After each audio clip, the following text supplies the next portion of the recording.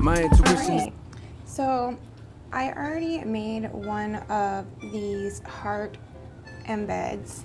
Here is the mold that I used. Now I'm going to be using this mold, so I'm gonna take this and put it up against it and measure it. And then cut it. And then place it in there.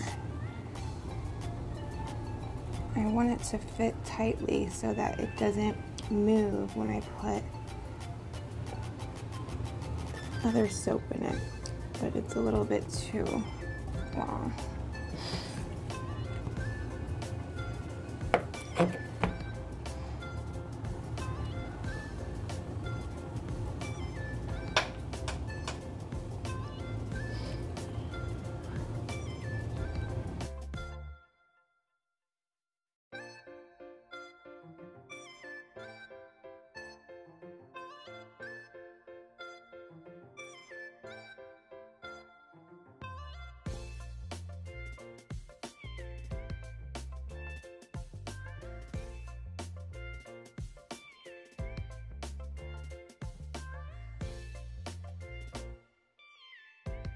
Okay, so when I put it in, it's not going all the way to the bottom, and that's how I want it.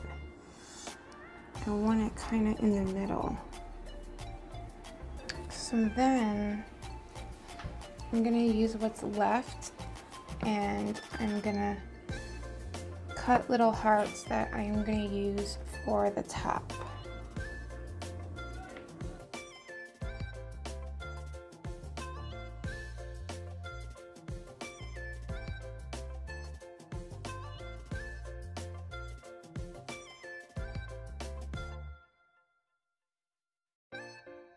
So now I'm going to get, this is Shea Butter Soap Base.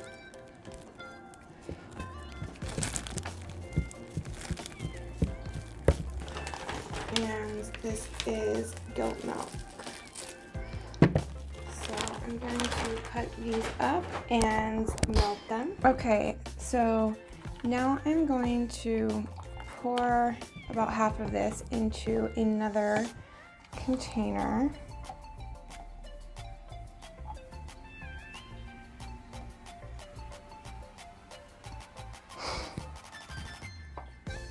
I think I'm actually gonna go with this neon yellow Stardust Micas. It makes it really pretty, like pastel yellow.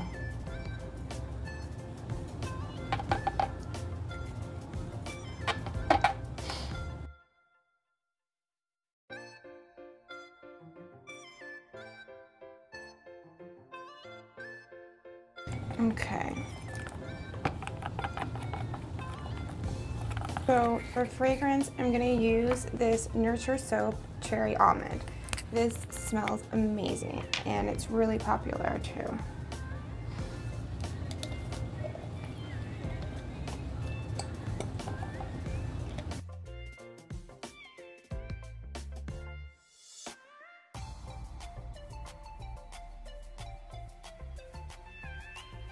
It smells so good. All right, let me see what the temperature is.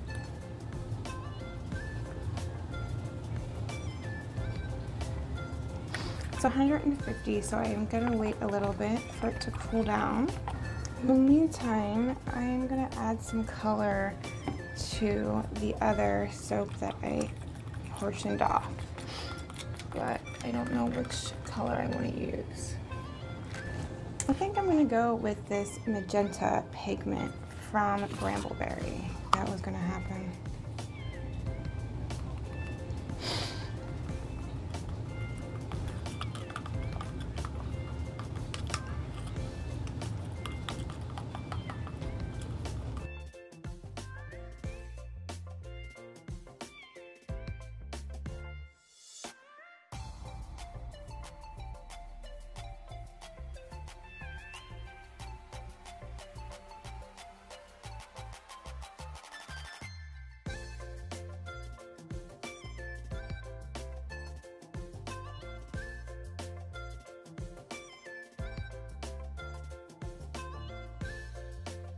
spray it with my 99% alcohol.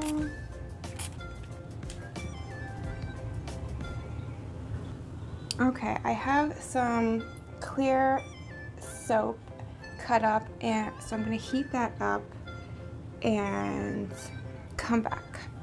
Okay, so I have my clear soap melted, and I think I'm going to use some of this rose gold color block from Brambleberry.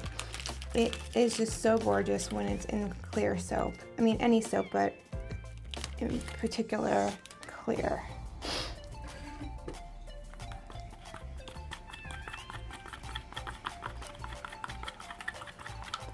You can see how gorgeous that is.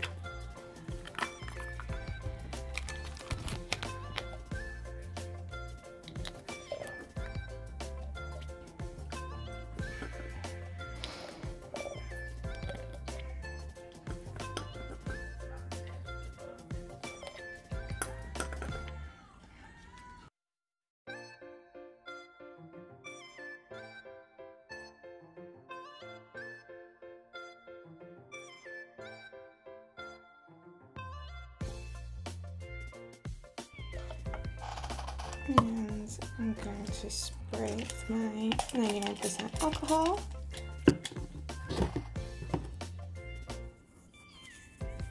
I also added some Poppin' Pink mica to this other soap here.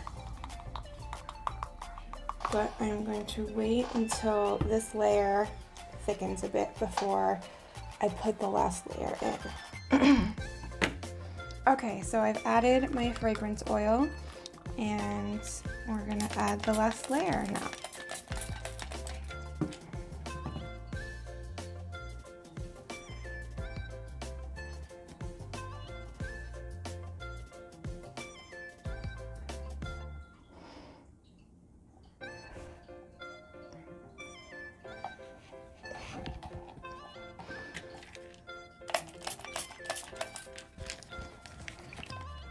So I'm gonna let that thicken up a little bit, and then I'm going to put some of the hearts on top.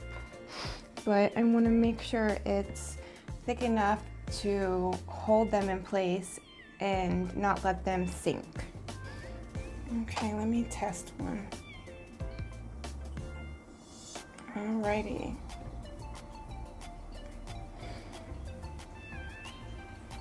Oh no! Stand back up, buddy.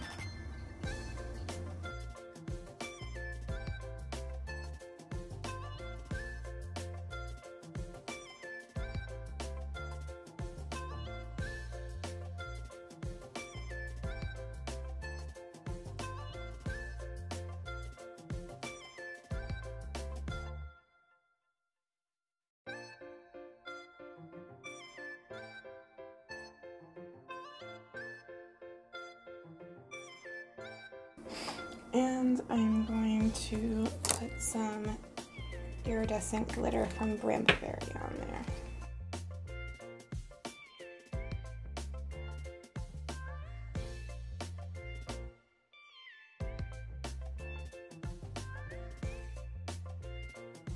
So I will come back when it is all finished and ready to be unmolded. So we are going to unmold it now. I already loosened up the sides a little bit, but I didn't peek, I promise. Oh my gosh, it smells so good. Oh my God! How freaking adorable is that? I was actually kind of worried that they were going to be uneven, the hearts, but now that I see it, I think it looks cuter like that. Oh, all right, so let's cut into it. I got this new soap cutter, so let me get it situated here. I'm gonna go to a little more than 1 inch.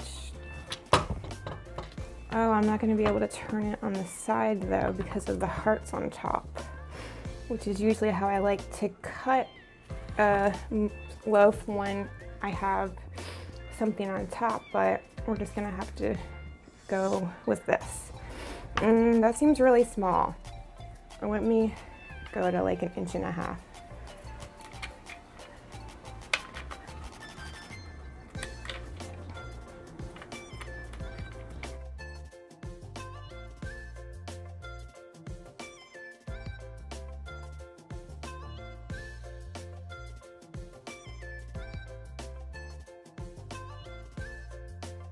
Here is what it looks like on the inside. How cute is that?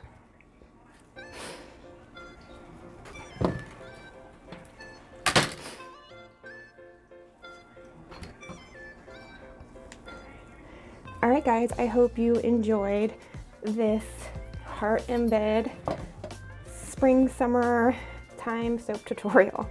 I'll see you guys later. Bye.